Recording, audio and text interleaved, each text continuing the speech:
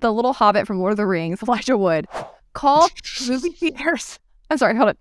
I have to say this clearly. He called the movie theaters a sacred democratic space. Sir, movie theaters are where people are finger in the seat behind you and the floors have sticky like syrup pop drinks all over them. Like, I mean, are these people outraged by concerts or sports games? Better seats cost more money. If anything, it was kind of outrageous that they ever charged the same price for seats of widely varying quality. Yeah, maybe they'll sell $5 tickets now for the cheaper seats that aren't as good. And you know what? Maybe they can't afford a $15 movie ticket, but they can afford a $5 one, and now they'll get to go. That could help poor people. And guess what? If you still can't afford to go, it is not life or death. You can watch a freaking movie on your TV, on your computer, on your phone. Not everything makes you oppressed just because you can't access it.